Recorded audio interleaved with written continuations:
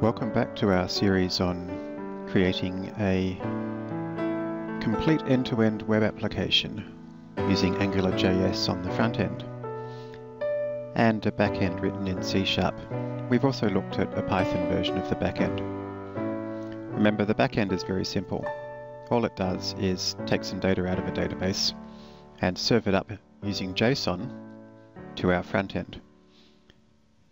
It's in that client side where AngularJS does all the heavy lifting in terms of the logic, display, and so forth. And that's where the focus of these tutorials has been and will continue to be. So far, all we've managed to do is display a list of our to-dos. This is where we got to last time. This list of to-dos is coming out of a SQL Server database, or if you're following through the Python version, it was a SQLite database, has been served up over JSON and displayed. We can see exactly how this is happening by looking at the network timeline. If I refresh, it gives us a really good sense of what exactly is happening here. We asked for index.html. Index.html, remember, consists of just a very small amount of code. All it does is it bring in some JavaScript. Our own JavaScript is amongst those. It brings in the Bootstrap CSS, and it contains a couple of attributes that tell Angular to display our templates within this. So you can see that from index.html, that is bringing in jQuery, Angular, Bootstrap, our own application JavaScript, and the template we've requested. And then our controller has requested the list of to-dos from our API. So it said get/API/to-do, and that brought back all of these to-dos. That was then displayed in the template. It was displayed in the template, showing for each item the fields that we requested in a table.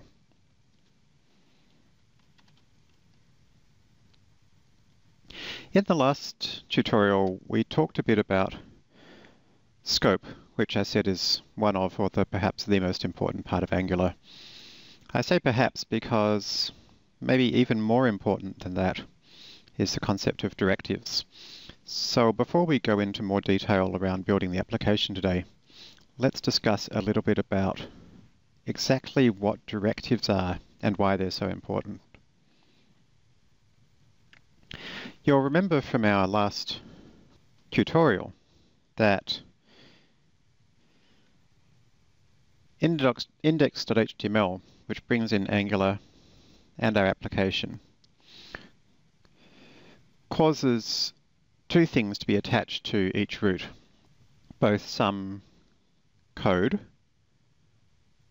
which is in these controllers, and the actual HTML pages, which are in these templates. But what really is happening here? In particular, how is it that Angular can see things like ng-repeat in our template, or ng-app, or ng-view, and make things happen? These are not attributes which are actually defined in HTML. How is Angular causing them to make stuff happen, either by displaying things in a different way, by changing the HTML, or by adding behaviors through JavaScript? Well, what's actually going on is that Angular puts an event handler, which gets called as soon as the DOM is completely loaded. And that event handler goes through all of our HTML, and in fact it goes through the DOM. And it looks for special tags or attributes or classes. And special meaning that those tags or attribute or classes are things which have been registered with Angular as being special, as being things that we want Angular to handle. And things which are registered in that way are called directives. Let's take a look at the Angular documentation. You can see at the very top of the Angular documentation is a list of directives. And you'll see there's basically two kinds. Some which are the same as existing HTML attributes or elements, and some which start with ng.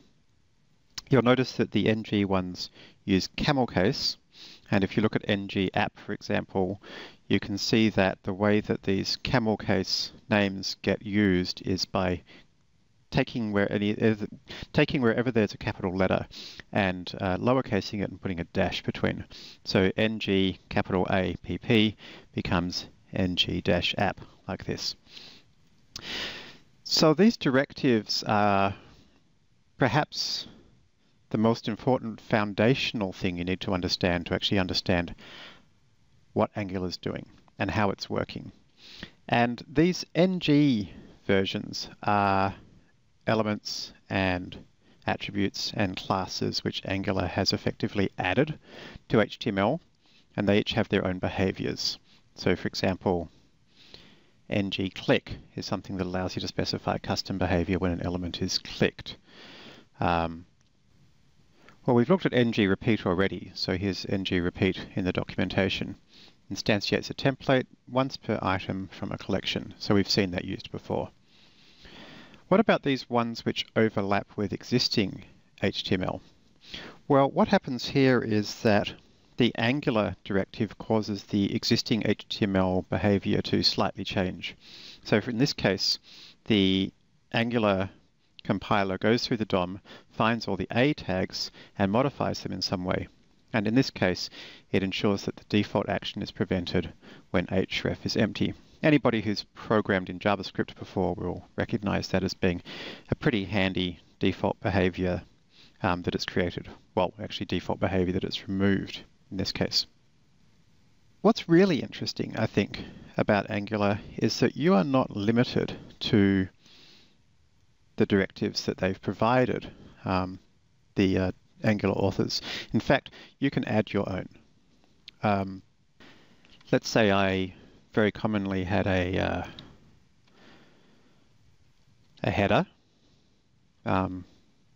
which looked something like this. Maybe it was greetings from somebody to somebody. And maybe we want to now create something in HTML that can automatically build that using something like a greet tag. This is obviously a very silly example, but it's a very simple one to get the idea. So it could be greetings from Jeremy to audience. So how would we create that?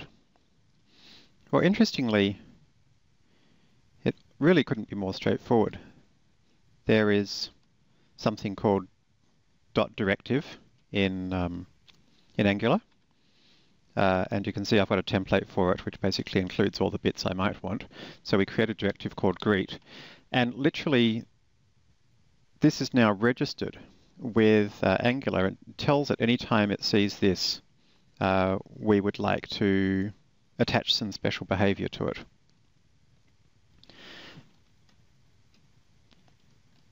Maybe let's make this a bit simpler and use a div. So we'll use it here.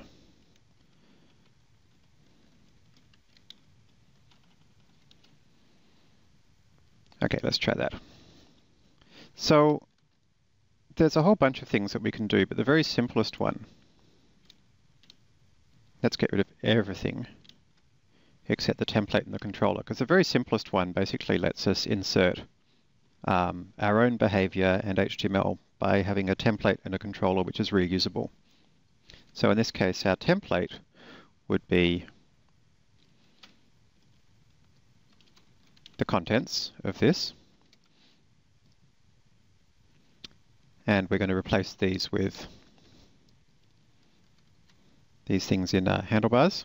So we'll go from and something called from, and we'll call something to.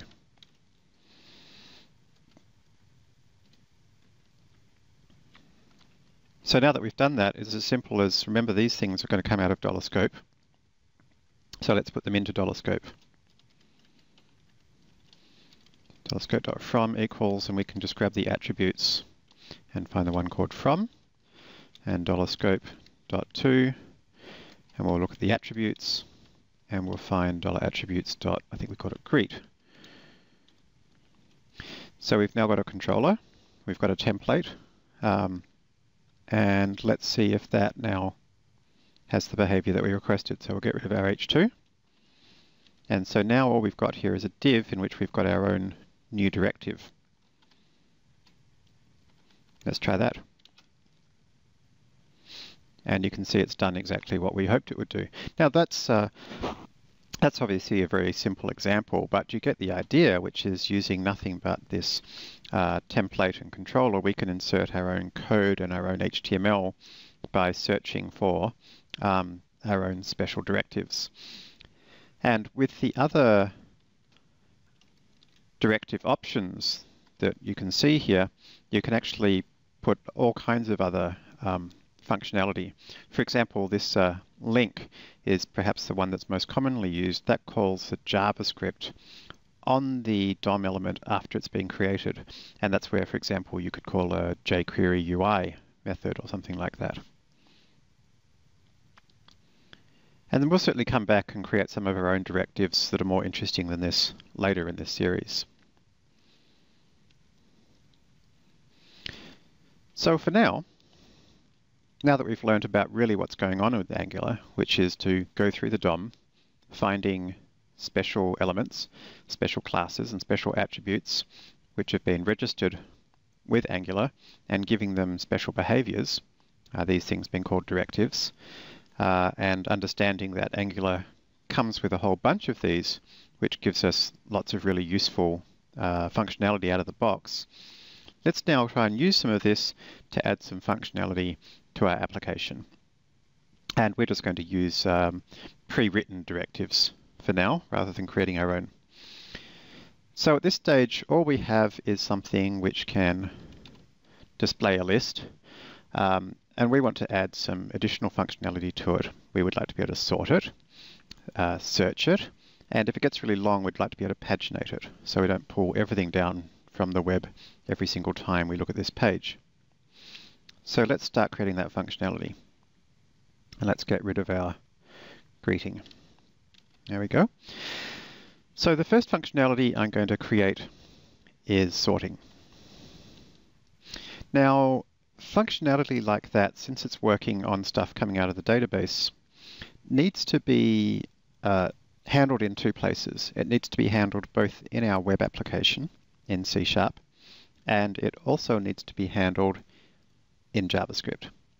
So the JavaScript is going to have to call a method to sort or search or paginate and handle what comes back. And our web application is going to be able to have to handle those parameters appropriately. Now, sorting, searching, and paginating is so common that Flask Restless actually does all of that out of the box, so we don't have to add any code to the Python version. Unfortunately, however, Microsoft, although they also had all of that functionality out of the box in earlier versions of Web API, in pre-release versions, they actually took it out of the release version for some strange reason. So we're going to put it back in, and the way we're going to put it back in is we'll just go to my blog to part 2, and you'll see here something called get to do items. We're just going to copy that, and we're going to paste it into our controller, replacing the existing get API/to-do. So here it is here. And you can see that this has now got the functionality we've requested. It can sort in ascending or descending order by a particular field. It can have a search and it can also paginate. In other words, it can limit to a certain number of records, and it can start at the nth record with this offset parameter. It's not very much code. It's just 8 or 10 lines, although it's slightly well, it's not the most elegant looking code, but it does the job, and it's nice that we can do it in so little code. So until Microsoft gets around to adding that back to Web API, we're going to have to modify Microsoft's code each time we create a new controller, just pasting in this. And of course, you'll need to change the class name to your class name. So now that we have that, that's the only change that we need to make in C#. We now need to make some changes in the JavaScript to actually get this to do something. So since we're doing sorting, we need to pass in a sort parameter and the isDescending parameter. So let's try and start as simply as possible. And that would be to add a default search order. So let's say, to start with, we're going to, so we're obviously going to need two things in $scope, one for the order and one for the direction. So let's create order, and let's by default sort by priority. And let's also do direction. So we could say sort underscore direction. Actually, let's call it isDescending. That's a bit easier, since really it's a Boolean, isn't it? So isDescending, and let's use false for that, so it sorts by ascending, so lower numbers will be considered more important. I think that seems reasonable. So now that we've set those, we're going to need to make sure that we actually pass in these things to our Web API. So at the moment, we're not passing in anything at all. So how do we pass things into our Web API? Well, let's check the Angular documentation. And remember that the actual API, on the client side, we're using this thing $resource to call it. So let's find out how $resource works.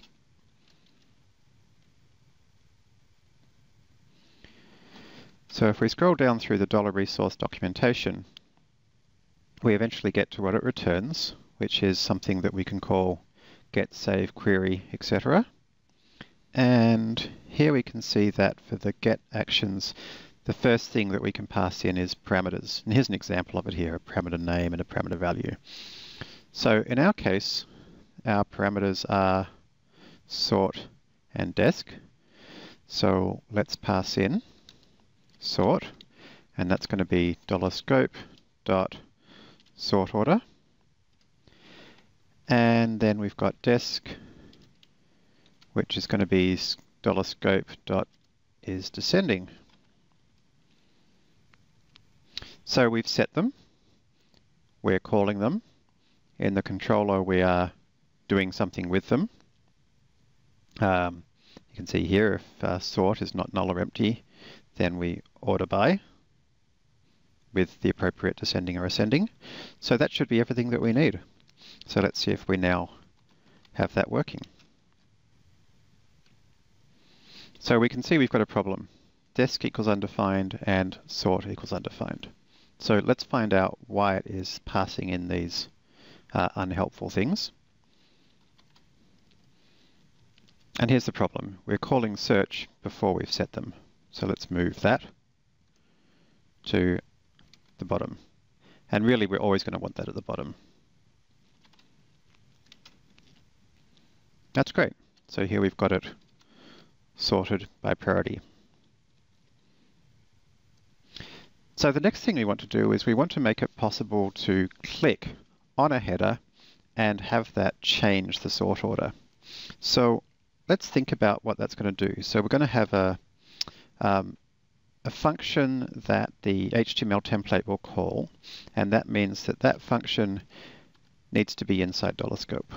So there's going to be a function, let's call it sort, and it's going to take in a parameter, which is what column do I want to sort by.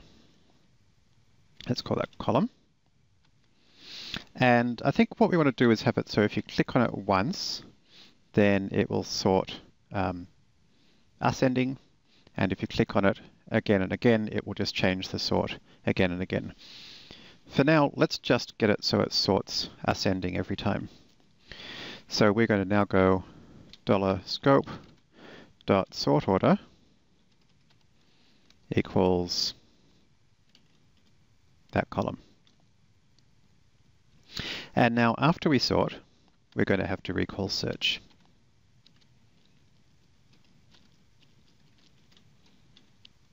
Okay, so we've set the sort order to the thing we've been passed. So now we just need to make sure that clicking on a column will actually call this method.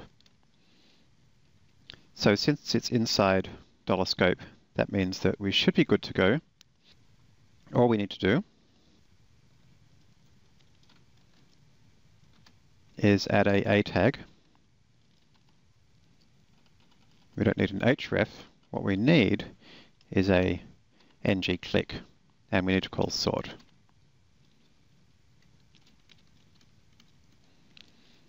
So in this case, it will be sort by, let's check what it's called before I type that. Sort by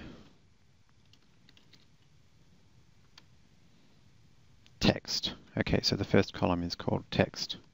Well, of course, I could have seen that down here easily enough, couldn't I? Anyway, that's fine. So sort by text. So let's now refresh this. We can see this is now hyperlinked. Let's try clicking it. Oh, and we can now see that it's sorting. It's sorting in a slightly strange order just because I filled it with numbers, but normally we would have text in here, not numbers. This is actually meant to be the description of the to-do. So each time I click on it, I want it to change order. So let's do that.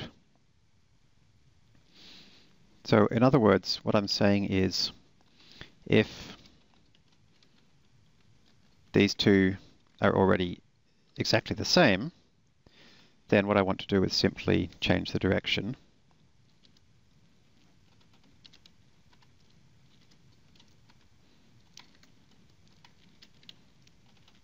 So to change the direction, let's just reverse is descending. Otherwise,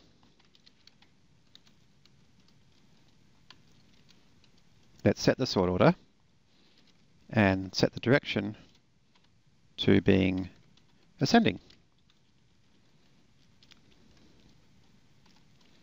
Let's try that. So the first time I click it, yep, and the second time, yep, that's great. Okay, so that's doing everything I want there. So the only other thing I might do is to make it so that a little icon will appear telling me which direction I am sorting in. So icons are rather conveniently available inside Bootstrap. So let's start by finding an icon that we like. So to show icons in Bootstrap, you simply use the I tag and you give it a class of icon. And so we're going to have a arrow down. And we're also going to have an arrow up. Now, we need to display these depending on whether or not something happens. So we're going to have to wrap them in a span. And we're going to display them or not depending on whether something is true or not inside $scope. So to do that, we use ng-show. And that simply takes an expression that will evaluate to true or false. So in this case, we will show this if, let's have a think about that. So we'll show that if sort order is to do, and also sort, well, is descending, and since this is down, that would be true. And we'll have basically the same thing for the other one.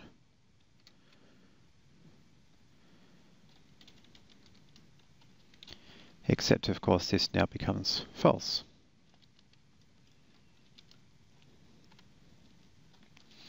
So let's try that. So currently there's no icon shown because we're not sorting by to do. And now that I've clicked on it, oh, it's still not showing. Let's try and figure out why.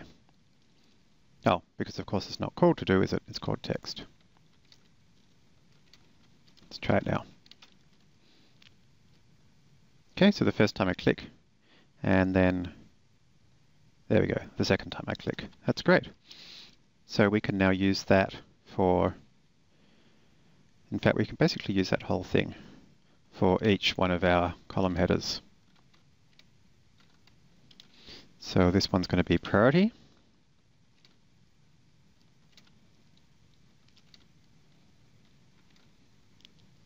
And then the last one is going to be due date.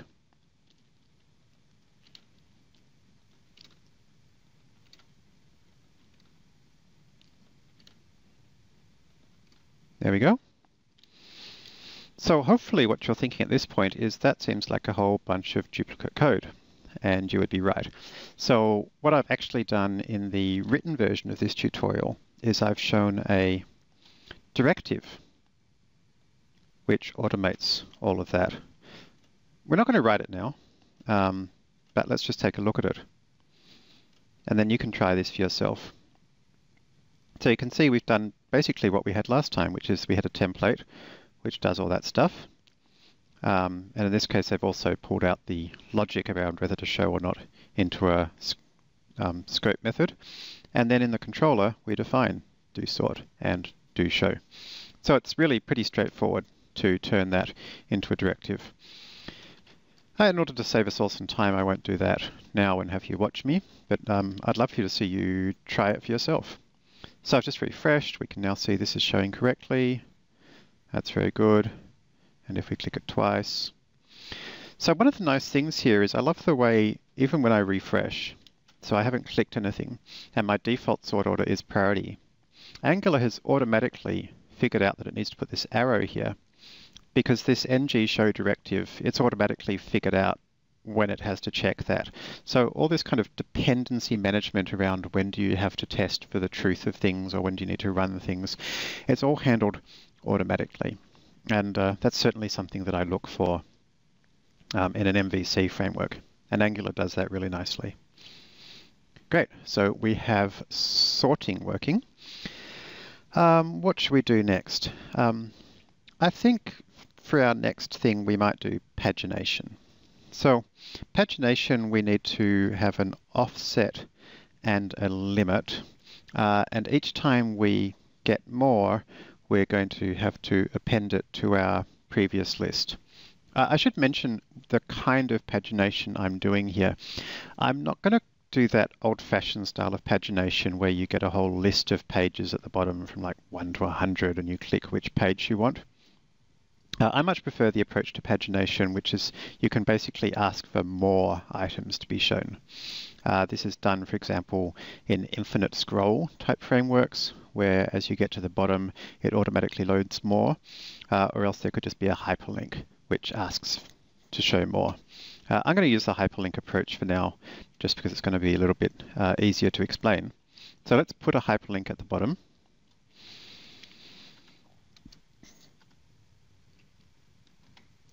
And so again, we're going to have a ng click, and that's going to do a show more. Now we need to write that, of course, and then some text for it. There's an equal sign there, of course. Great. So we've got something to click on. That's basically all we need to do on the template side. We need to now create this show more. So if you think about it logically, what is show more going to do? It is going to be such that each time you click on it, it's going to load another, however many, let's say 20, another 20 things out of our JSON API and going to append them to whatever is already displayed. So whatever is already displayed is called $scope.items. Again, let's put some defaults here. So the how many things to load at a time, oopsie daisy, let's call it limit. Let's say 20. Okay. And then we have what's the offset to start with. Now, of course, that's going to be 0. So we now need to create our show more method. And so let's do that. Now, because we're calling it from the template, that means it needs to be inside $scope. So $scope.show more. Doesn't have any parameters. So what do we want to do here? Basically, we want to go, the offset should be equal to whatever it was before, plus another 20. And then after we do that, we now want to rerun our query, basically to query some more. So that is called scope.search at the moment.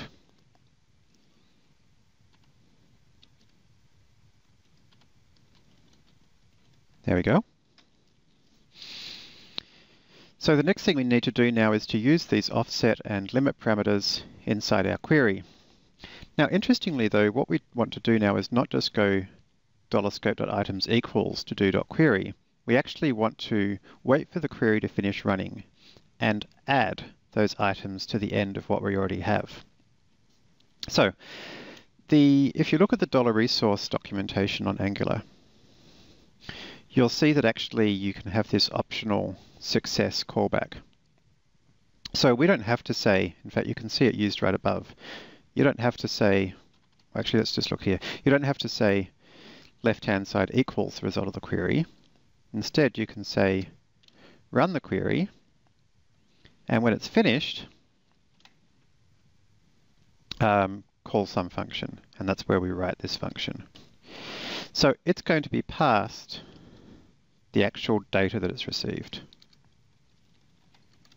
And that's where we can do something with it. So to have it just continue to work as before, it would just be like so, $scope.items equals whatever data we were given before. And that will continue to work just like it used to. But we actually want to do something else now. We actually want to say, okay, pass in our offset, and pass in our limit,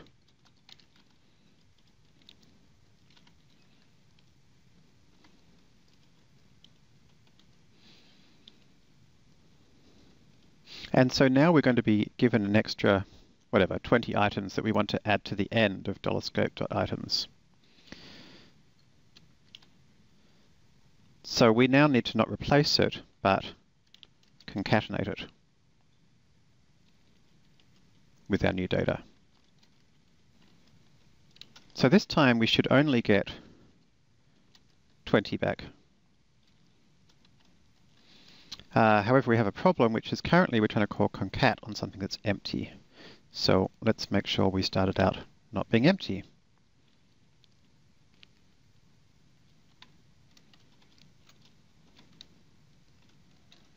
Okay, let's try it again. That's better. You can see we just got 20 this time. Let's try clicking show more. That's great. So now we've got 40, and show more again. Now that's actually, I only have 50 in here, so one nasty thing with this UX is it still says show more when there's no more to show. So hopefully you can figure out pretty easily how to get rid of that. All we need to do is add an ng show. And let's create something called has more. So how do we know if there's more? Well, more or less, we could basically say, well, if we manage to pull back at least 20 last time, sorry, if we managed to pull back exactly 20 last time, then there's probably more. So let's say that to start with, it's going to go more equals true. Let's create the function has more I mean, maybe this is overkill, maybe we hardly even need a function, but never mind. So we'll just go return more. So I guess we probably could have done without a function at all, but that's okay. That should be inside $scope, of course. And now we need to check to see whether we got at least 20 items or not. And if so, we will say that there's more to get. So we could say here, more equals data dot length equals 20.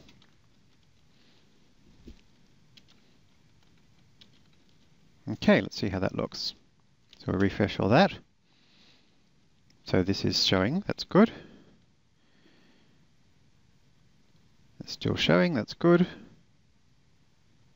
That's great, now it's disappeared.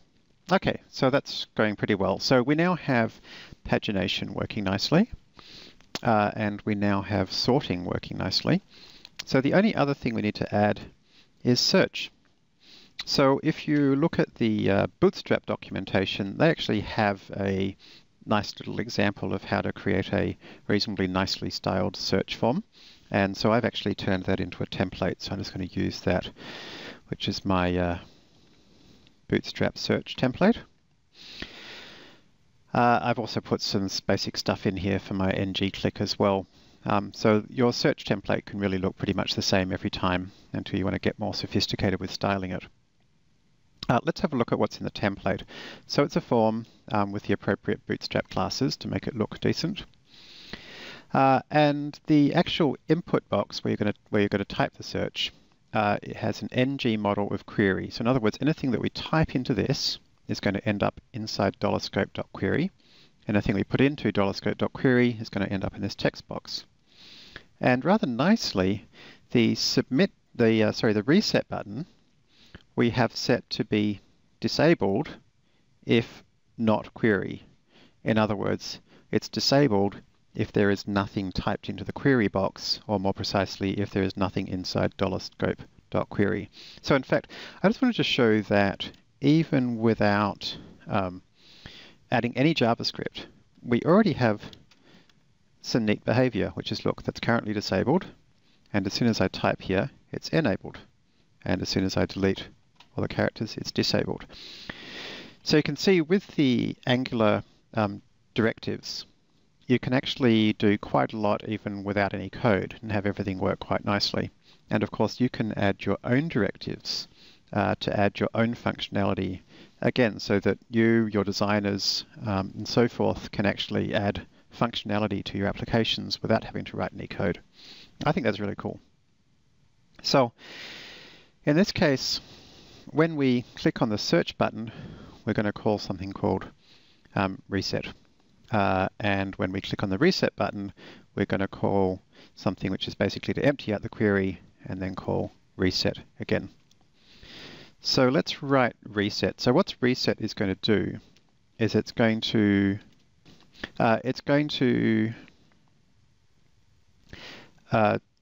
really start again in terms of what's displayed. So if I've pressed show more a bunch of times and then I do a search, then I really probably only want to show the first N of that search.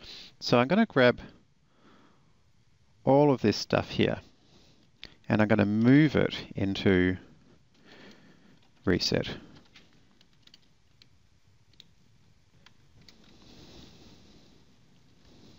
There we go. And when I've done all those things, I'm going to call search. So that's basically all I mean by reset.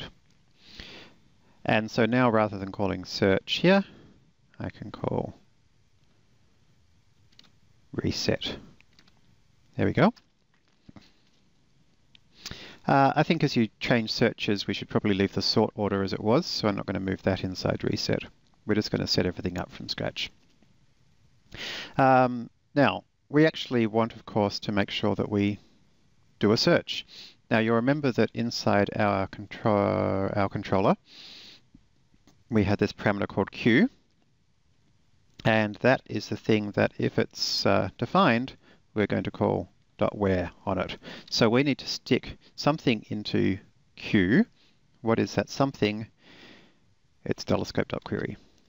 So let's try that, shall we? So here we're going to add Q, and we're going to set it to $scope.query.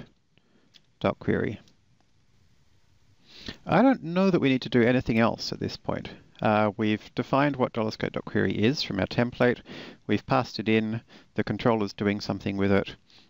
So hopefully we're going to be right to go at this point. So let's try it, shall we? Let's search for 6.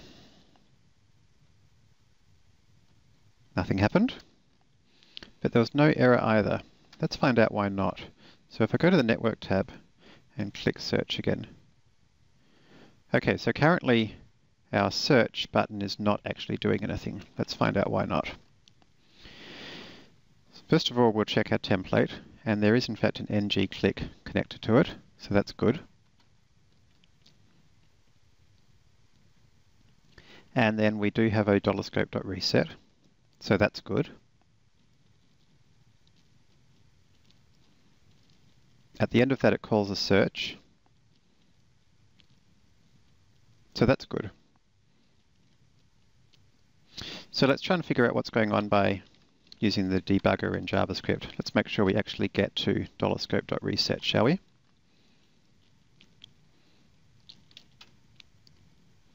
So I'm just doing a refresh first, and then I'll type something into search and click.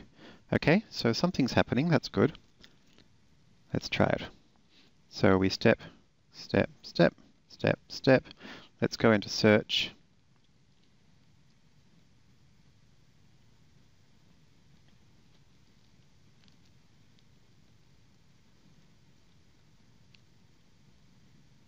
Oh, that's interesting. This time it did work. Perhaps I just forgot to refresh last time. So let's take the debugger out, save it, do a refresh, and let's try it. Search. Oh, there we go. So just all that happened last time was I forgot to refresh, and therefore I had my old version of the JavaScript. Let's try reset. Oh, that's great. Let's try doing a sort, and then do a search. That's great. That's continued to work as well. And let's try doing a search and then a sort. That's interesting. So in this case, when I clicked on the sort header, it's actually added to this. That's a bug. And if you think about it, the reason that's a bug is because I am not doing my reset after I did my sort. So let's change that so that it does a reset here.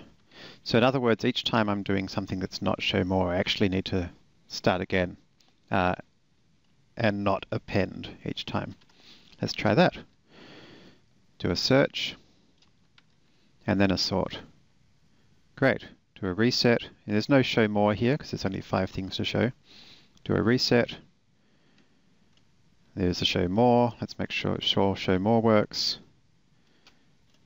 Looking good. Once more, and no more to show. That's great. So we're now at a point where we have successfully got search and sort and pagination working. And we did that all from scratch in, I think, well under an hour, if I'm counting correctly. And I think that really shows that once we've got the basic infrastructure in place, it just gets faster and faster to add additional functionality to our application. I'm going to leave this tutorial at this point because I think we've got more than enough to keep us going for now. See if you can follow through with this and add that functionality to your own application. Of course, don't forget that you can follow through the written tutorial, and tutorial 2 in the written tutorial goes through all of these steps. As this points out in the next part, we're going to look at creating, deleting, and updating items. And as you'll see, it's going to just keep getting easier and easier and easier. Thanks very much for listening. And of course, feel free to leave comments either on my blog post or on YouTube with this video, and let me know what you thought or if you have any questions.